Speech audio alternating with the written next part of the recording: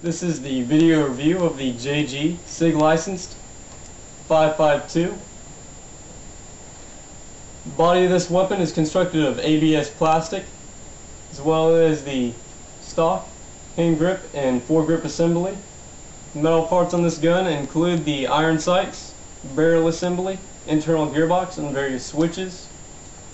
Package will include a plastic, high-capacity, wind-up 220 round transparent magazine, meaning that you can see the rounds on the inside of the magazine and the components working on the inside.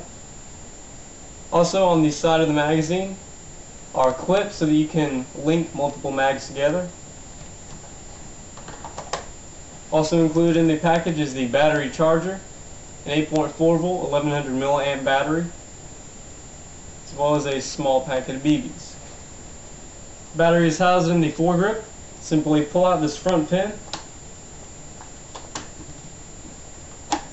pull back the lower portion of the foregrip. We'll then expose the compartment, connect the battery up. Notice the small compartment for the connection to lie hidden, which comes in handy so that you have a lot of space in here, so you can then put the battery in safely. Please note that the battery cannot jiggle about. It is very secure. It's a very nice battery compartment. It's very easy to manage. Pop back into place and put the pin back in. It's a done deal. This gun is very sturdy, no jiggling or rattling whatsoever. It's a very solid weapon by JG. Please note that the stock is foldable, locks into place, that there is a very slight rubber padding on the rear or butt of the stock. This gun weighs in at about 5.5 to 6 pounds due to its plastic construction. Please note that there are only 2 RIS units on the weapon and that they are made of metal.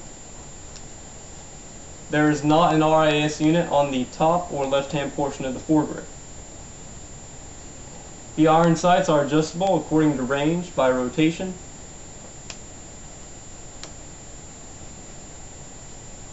The weapon's barrel is about 1 foot in length. It's obviously quite short, although JG usually surprises with its high amount of range and accuracy, being that this gun is very accurate and has a maximum range of about 180 to 220 feet at maximum.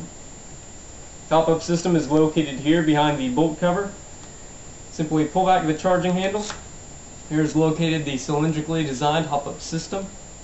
I believe it is to push inward that you tune up the hop-up system, pull outward to tune it down. Have the ambidextrous firing selector both on the right hand side and left hand side of the weapon. Right now the weapon is on safety, semi-automatic, and fully automatic. The weapon has a chronograph rating of about 330 to 360 feet per second with the .2 gram BBs, which is usually in the margin for most CQB arenas. It's an excellent CQB gun, being that it is lightweight, very short, has an excellent chronograph rating for such an event. Feels very realistic and is very comfortable to hold. Again, it is licensed by SIG Sawyer. It is the Special Ops version of the 5.52. It's very accurate. It's a good buy from Kapowie. I believe at the moment it is about $140.99 on their website. Somewhere within that range. Very solid. It could probably stand up to a very small drop. Thanks for watching this review.